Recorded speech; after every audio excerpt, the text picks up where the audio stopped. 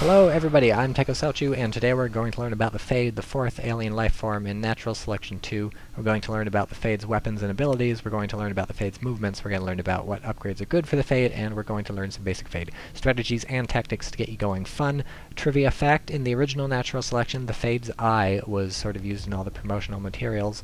Natural Selection 2 is not so much like that. The Fade got a little uglier, and he's still got knives for hands, though, so that's pretty good. And speaking of knives for hands, your first ability as a Fade is Swipe, and that's pretty self-explanatory. You just attack things, and it works basically like Skulk Bite or anything like that. Just go up to a Marine and whack him. Your other ability is Vortex. This needs to be researched by the alien commander. If you use it on something, it will send it into a vortex, and it basically does nothing for a while. Cannot be attacked, cannot attack, not very helpful on an extractor, but if you vortex, for example, a phase gate, the Marines are not going to be able to use the phase gate. So that's pretty sweet. But nobody ever researches vortex because it costs a lot. Your alternate movement, your movement ability in no matter which weapon you have selected, your right click is going to be blink. This also has to be researched. So to blink, you just right click, whoosh, and you fly around the map. This will cost a fair amount of energy if you look in the bottom right, and it's pretty great. You can still be shot while you're blinking, but you turn more or less invisible so the Marines can't see you. If you sort of, well, okay, you have, before you get blink and also after you have blink, you have something called Shadowstep. So if you hold down shift, whoosh, it's sort of a mini blink.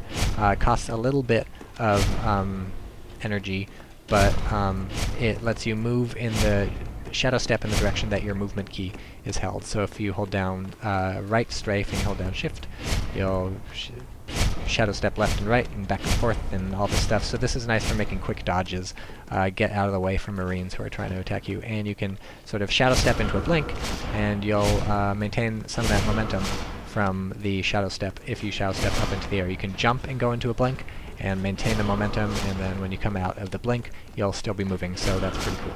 And this is great for getting around. As you can imagine, with Blink and Shadow Step, you want to be doing hit and run for the Marines. You have enough health to sort of fight them toe-to-toe for a little while, but once your health starts to dip, you want to blink out of there and go heal up somewhere, hopefully at a helpful gorge who's right by. So you're going to want to blink in, attack the Marines, blink out. You want to kill probably at least one Marine per blink in, fade, thin their numbers, and then eventually go in for the kill. So that's how the Fade works. In terms of upgrades, Adrenaline versus Celerity. Celerity is pretty good. Adrenaline's also pretty fantastic because it lets you blink a lot. If you find you're running out of blink energy at important times, Adrenaline is good. Otherwise, go for Celerity. Silence, Camouflage.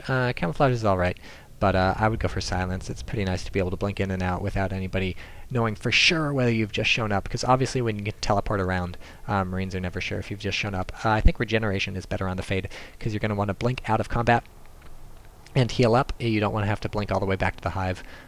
If you have a Gorge helping you, though, or you need the survivability, then you can go for Carapace. Basic Fade tactics, I already said, blink in, kill some people, blink out. You do enough damage that it can be worth it to sort of go find a extractor and wail on it. Usually that's better if a Skulk is already wailing on it. You can just help out, get that extractor down real fast, then both of you can go on to fight. You should be doing a lot of fighting as a Fade. You want to look for the hot spots on your map, wherever the Marines are. That's where you need to be. You can blink around so you have no excuse to be slow.